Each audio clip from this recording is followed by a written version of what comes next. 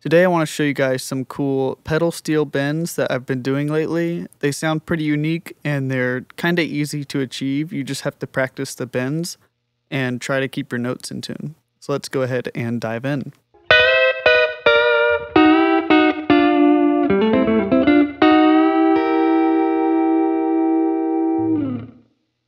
So you can tell there's not a lot involved in this lick. It's pretty simple. There's just two parts to it. It's based off of a C triad, and then it ends on a C dominant 7. So let's go ahead and take a look at the first half of the lick. We're going to mess around with the C chord up near the 12th fret. It's just like the C on the lower octave, but an octave higher. And we're only going to use the top two notes in that triad, which would be the C and the E. So without the bend, the first half of the lick sounds like this. We're essentially just bending up into that C chord.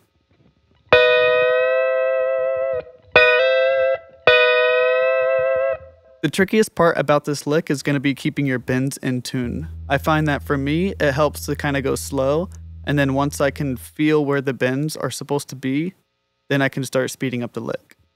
So let's hear the first half.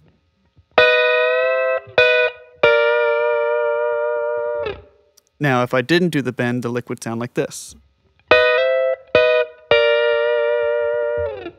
All we're doing is just bending into that C.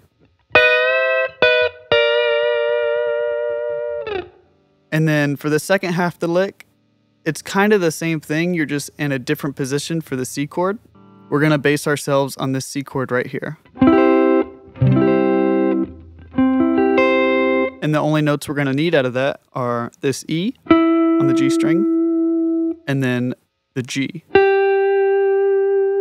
So the 3 and the 5 of that C chord. And just like the first half, we're just going to bend into that C, and then down half step and another half step. So without the bend, the lick sounds like this. And now with the bend. So you can see we're just bending into that C. Super simple.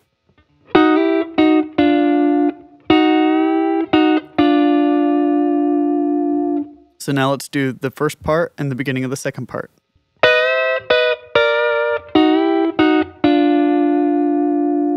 And now if we played it without the bends, here's what it would sound like.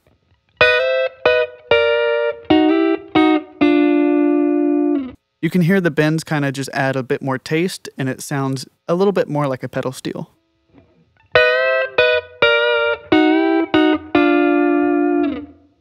And now for the last part of the lick. I like this because it ends on the C dominant 7, and it gives it a nice tonality.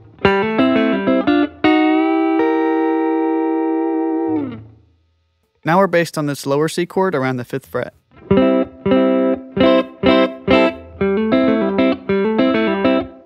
I'll play the last part of the lick slow so you can kind of see what my hands are doing.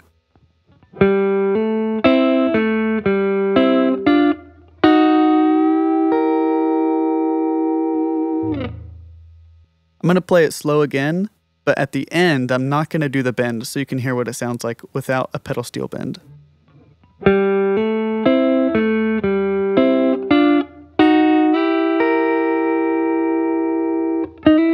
So you see we end on that C dominant 7, but we're bending into it.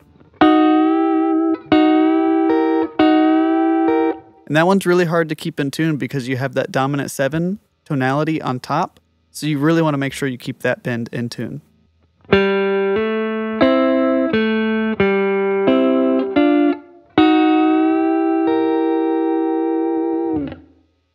So these are called double stops, and you're really going to want to try to use your pick and your fingers. Watch my right hand on this last part of the lick.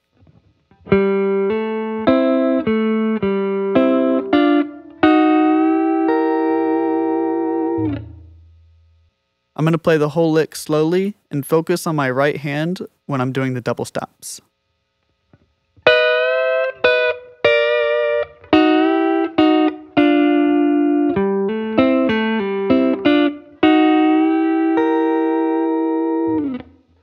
You can see the only time I'm using my actual pick is on that last bit of the lick. I'll play the last bit one more time so you can see. Pay attention to my right hand.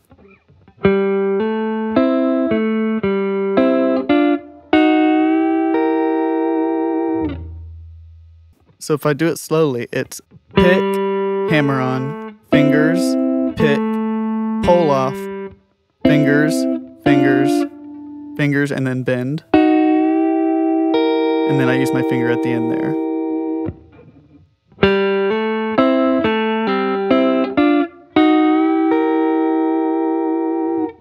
One more time slowly, I'm going to play the whole lick. 1, 2, 3, 4.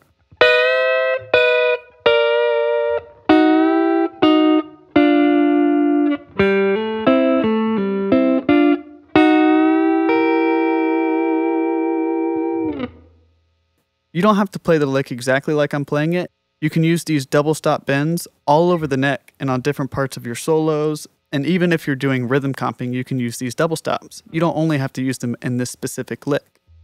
I could actually start with a dominant 7, for example. I'll play that slowly. I'm actually starting there with the dominant 7 bend and then going down back to the C major.